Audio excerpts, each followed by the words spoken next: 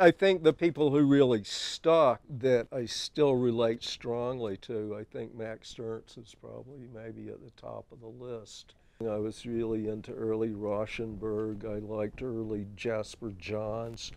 I really liked the Imagist or the Harry Who people out of Chicago, the underground comic people like Robert Crumb and Moscoso. And I'm from Southwest Georgia. My father was a barber, my mother was a beautician, so I come from a family of scissors wielders. My father would take me to new car showrooms and we would come home with multiple copies of brochures.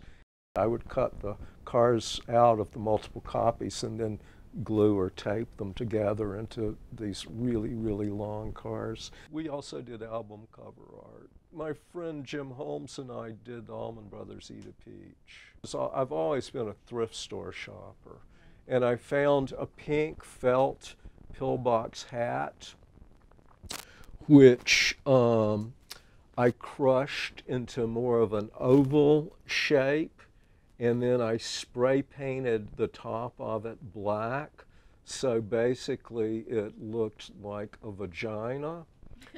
And I entered that in the so-called Most Beautiful Object contest at the University of Georgia, and I won.